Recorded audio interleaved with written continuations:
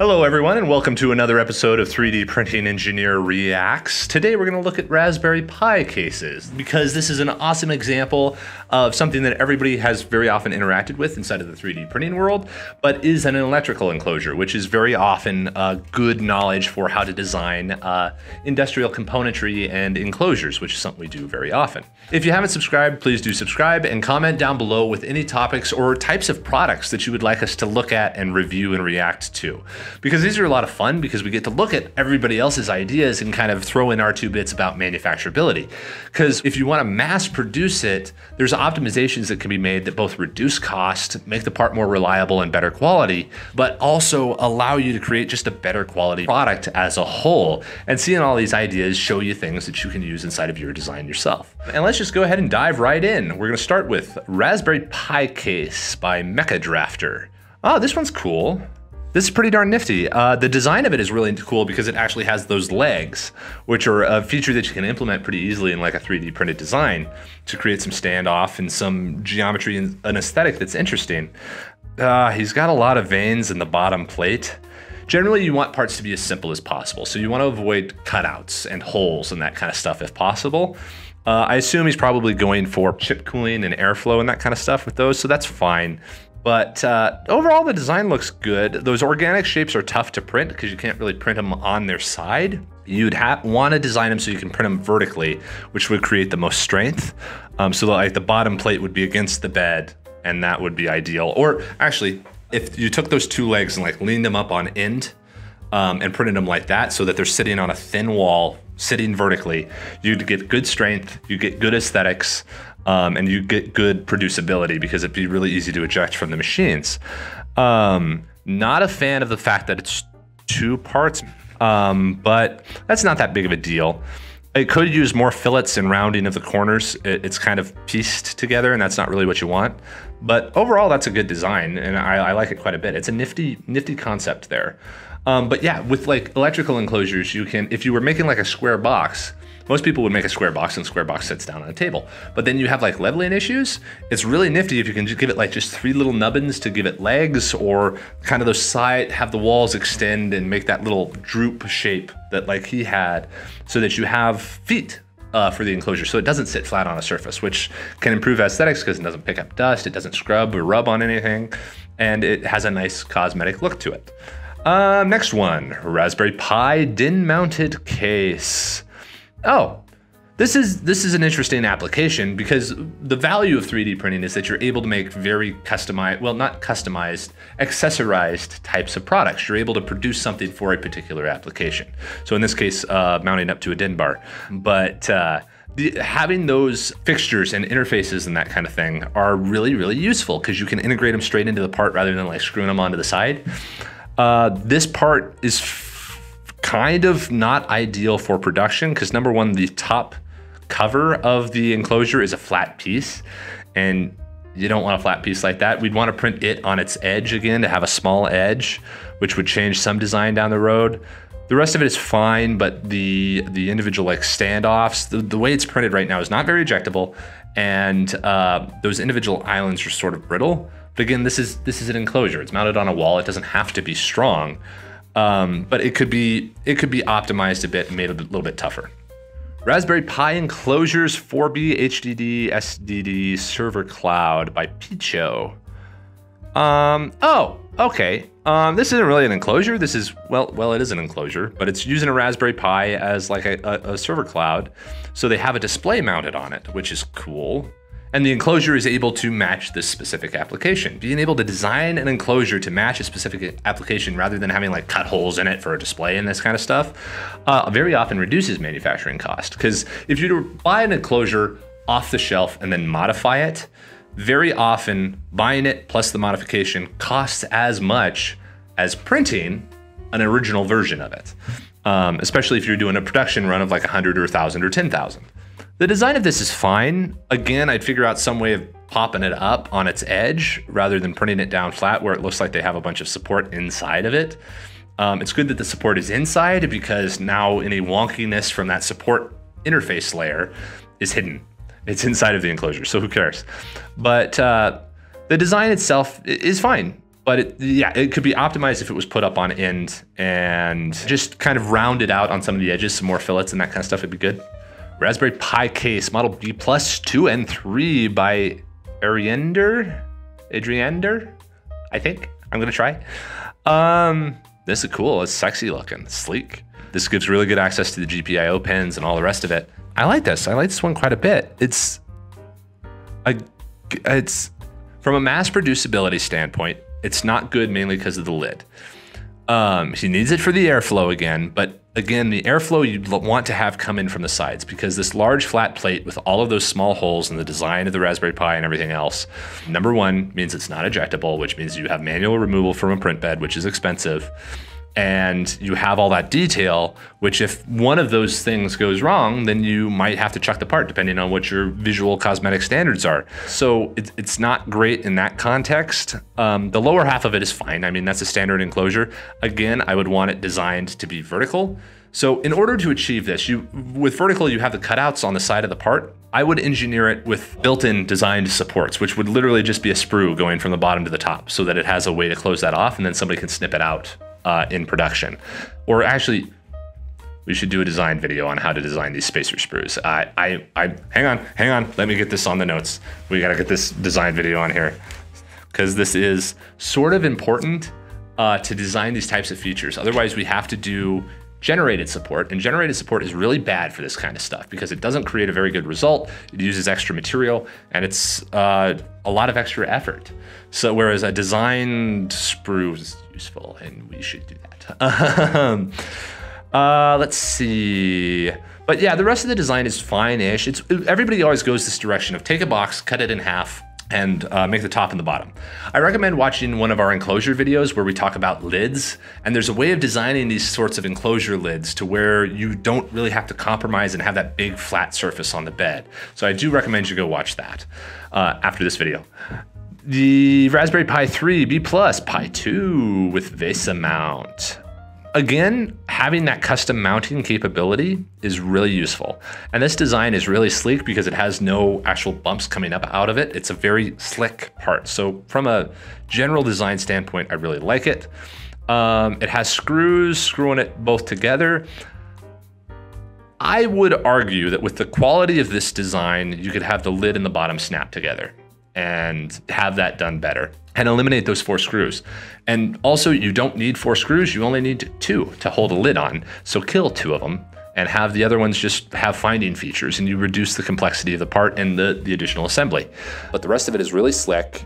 Again, big broad surfaces on this bed, you don't really want that. You want to figure out a way to print this up on end. But beyond that, it's not that bad. Actually, thinking about it right now, I think a thing you could do with many of these enclosures where you have the 2 halves shoved together is take the enclosure fully assembled with the 2 halves. Take the 2 halves, put them up vertically, and have them come together with just a hair of space between them. And I mean, by a hair of space, I mean like 0.1 millimeters. Tiny bit of space. That way they both print together and effectively support each other.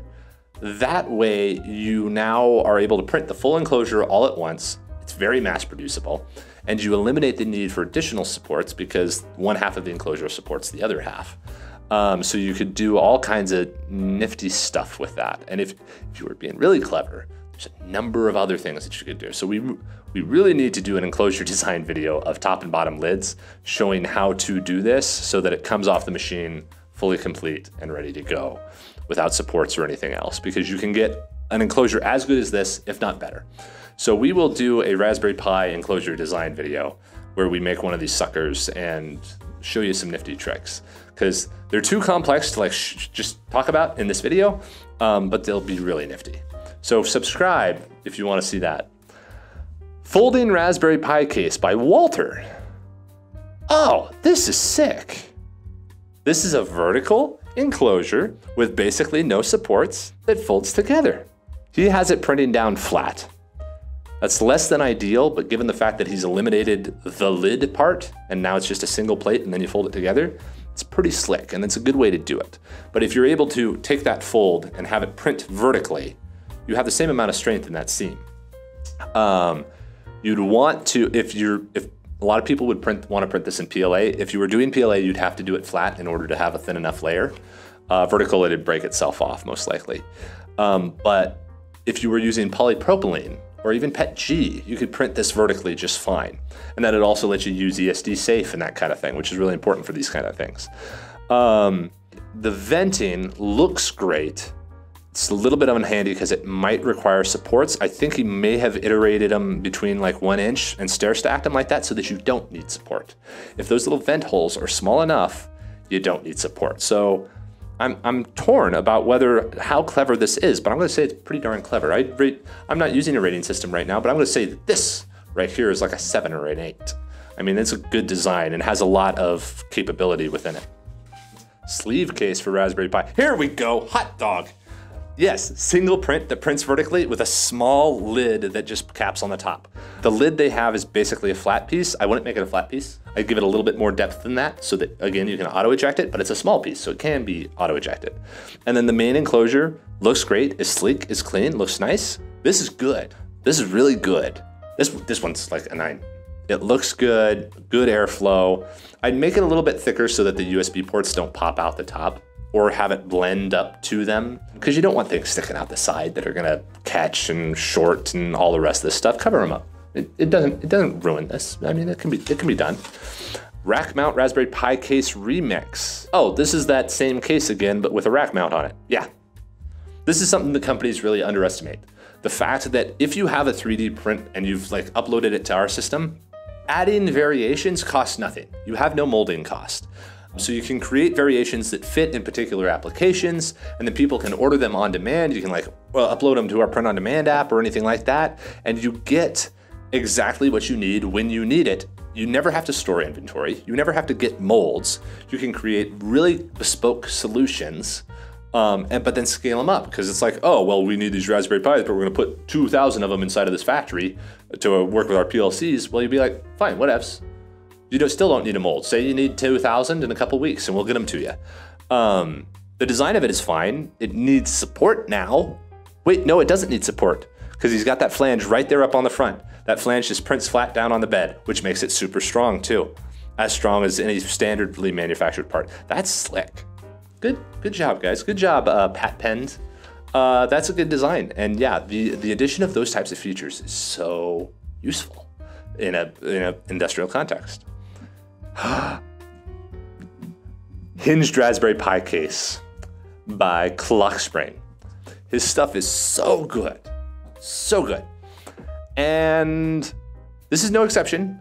First of all, it's a hinged design so that, again, the top and the bottom can print at the same time. Problems with this, though, are that since it's a hinged design, he's doubled the size of the bed interface layer. And since it's a hexagonal pattern with all those cutouts on the side, it cannot be printed vertically. I love his designs. This design is not that good. This design would be kind of like a 4 to 5 for manufacturability. Actually, maybe even lower than that. From a manufacturability standpoint, it's not very good. Looks great, functions great, tolerances are great, concepts are awesome. The fasteners on the side, the screw fasteners to bind the two halves together, is something that people should use more often. Even in traditional manufacturing and that kind of stuff, that system should be used more often. Sure, it could be done better and easier with like a screw that just holds the two halves together, but it looks so good and it's so easy, and it's from a product design standpoint, it screams, this is where you get access to this. You don't have to wonder what screw it is or search for it. It's a very clear ergonomic leading the customer to where you want them to be. So it looks great, but yeah, that pattern I would want to be a pattern embedded, not a pattern cut all the way through. The two halves, you don't want a big old interface layer. So this part we would probably turn down from a manufacturing standpoint and just not make it, but it looks great. Next up, we have the Star Wars Raspberry Pi 3 case.